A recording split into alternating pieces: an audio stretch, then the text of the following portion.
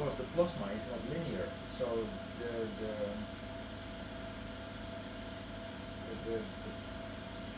when it's building up, and then suddenly the resistance of the chamber gets negative. You can say, oh, the current is increasing very fast, but not with increasing the voltage. Very complex, difficult to understand processes going on. But I want this will be the next phase to learn more about it. I am going to use the other power supply as well again, so I can be able to go from milliamps to amps. So say from 3 milliamps to 3 amps, 3,000 times. You can say 3,000. Difference of 1,000, at least. You see where the characteristics are compared to the Korea and experiments, and because they have graphs and they have areas in the plasma where it gets where the real negative resistance is.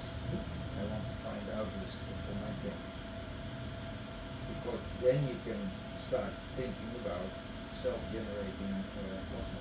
Yes, and that's what we need. It has to be self-generating something.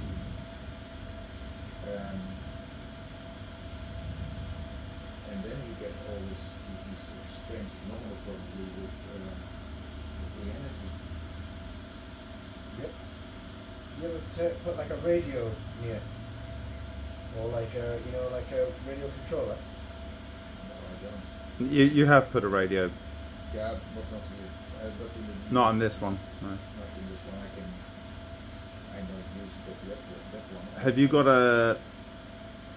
I've got an RF thing here. Yeah. I just need a PP3 if you got one.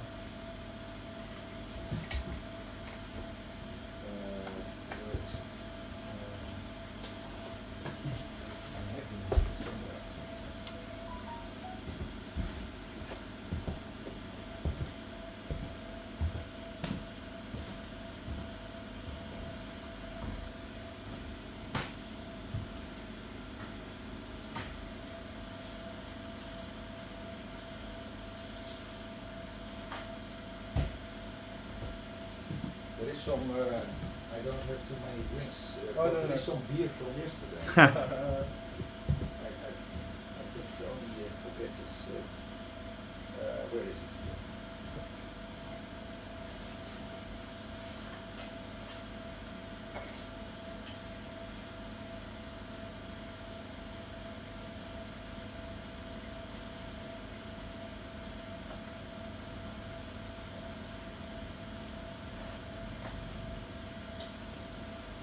Yeah, you can see when you put it on a very fast exposure that it's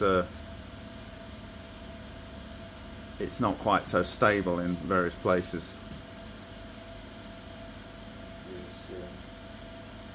As you pull it up, you can see these two spots are very stable in the bottom, and that one maybe. The rest are very much more flickery. But it's starting to aggregate, and it's got a flower around this central one here. You see it? The rings. Yeah. It's strange. I mean, this is some. It's not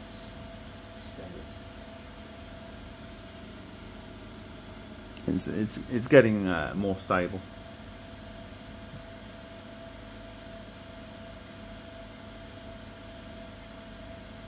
So Henk, what you've got here is the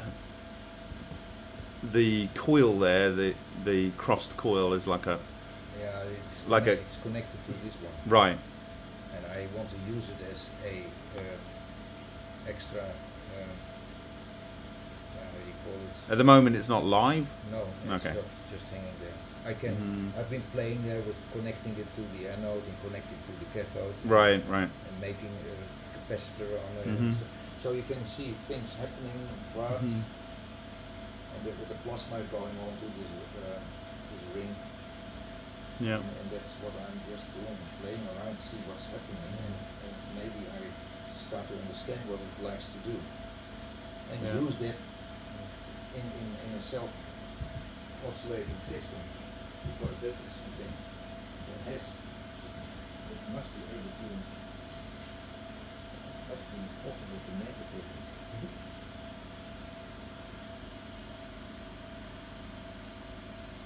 And then somebody that was a remark I was thinking, that's interesting. It's the asymmetric capacitor. It's just a remark I can't. Well, that is the T. Townsend Brown propulsion basis. Oh, well, you put a large capacitor plate and a small capacitor plate, and you want to run a charge to it, and it'll move towards the small capacitor plate. But I also think that the positive plate is different from the negative plate, because one of these plates has excess of electrons, the other is a deficiency of electrons. So in that sense, it's also asymmetric.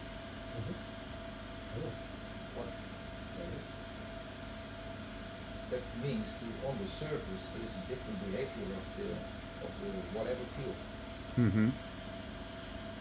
And that could be used as well, I think.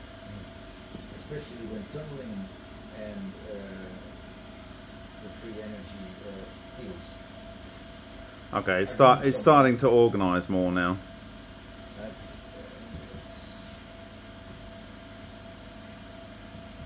You can still see by varying the exposure here that it has a flower around this one that's, you see? And that's in the pressure is not going down too fast. So yeah, but it's getting there. It's nice because you're seeing the evolution of it. It goes very slowly. Yeah. It's staying very slowly, it's going down. This is where you need a bigger tank with a lot more vacuum in it, and you just turn it on and it just goes and sucks most of it out. Yeah. You like pre-vacuum it. Yeah, that can help, but then still. More possibilities to get a leak. Yeah.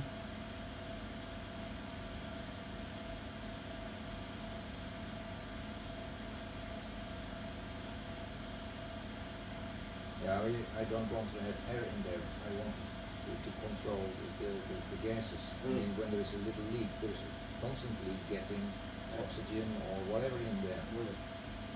Air in there. There you go. By changing the speed, we can see which bits are most dynamic and which bits are most stable by varying the speed of the shutter. Yeah, rearranging themselves really quickly. They are, but several are pretty darn stable. Yeah. But as the pressure goes down, more of them are becoming stable. Have you got the hydrogen in here at the moment? Nothing. Right. So this is just with residual air. This gas test was with air. Yeah. As the starting point, running it for a few hours like this, and getting a hot tank for a long time, and then I was capturing it. This was with this glass in here. I captured the air, so it was bubbling in there, full of water, so there's no air.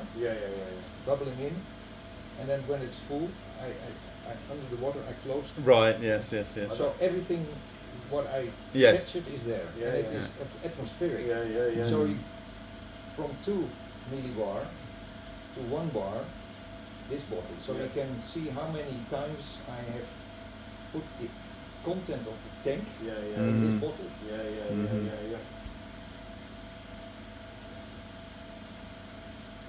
And it is the number of atoms. That is something I found out, that the pressure is literally the number of atoms. It's not the type of atom. Yeah. Right, okay. That's something I find very strange, because when you think of an atom as an atom ball, or as a ball with kinetic energy, you would expect the pressure be higher with a heavier gas, but that's not true. That's counterintuitive for me. Yeah. This was the first scrape of the screen. Oh right, okay. Alright, so it's quite dark. Okay. Hmm. And it is black. It can be copper oxide, it can be carbon. It's probably more carbon than carbon.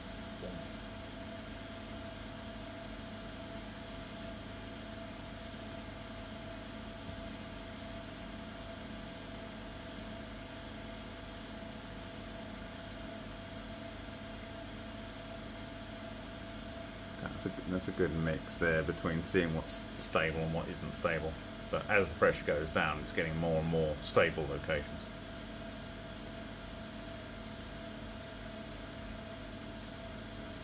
And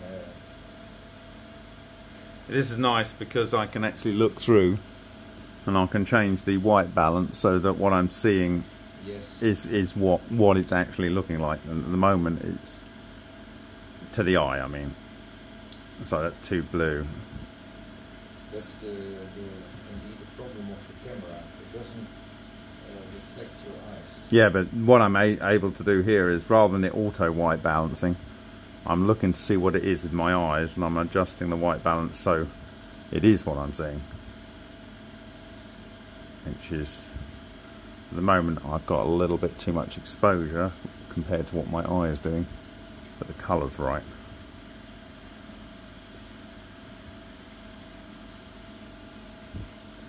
Can you feel the heat of the tank? Yeah, I can feel it. 500 watts going in the tank. Mm-hmm.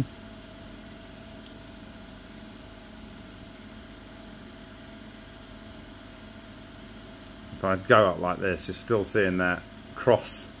You see around that central one there.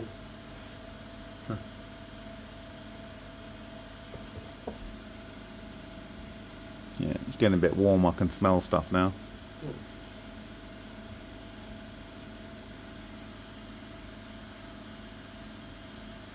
And I can see on the temperature that the plasma is going up the tank wall and not being very low anymore.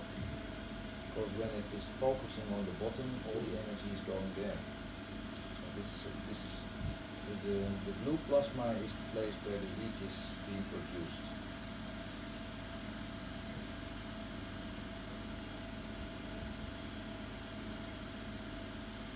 And that's logic also, because there the ions are moving like crazy.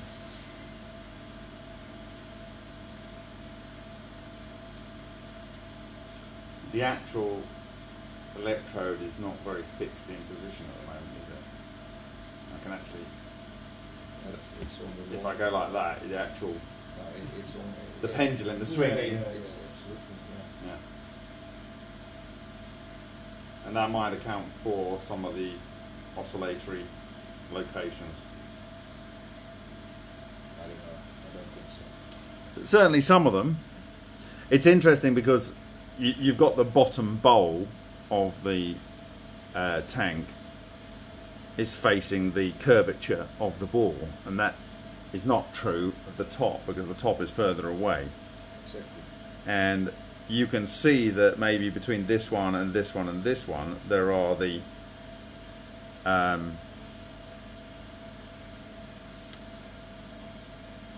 dead zones, if you know what I mean. You can imagine there's another location that it would have one there and another location that it would have one there if there was sufficient charge to excite it, but there probably is a structure there.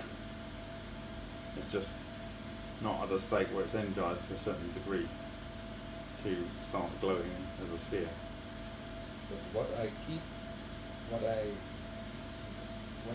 when I shut down now the pressure, or the valve, and the pressure is going up again, it starts focusing again on the bottom. And that is also Okay.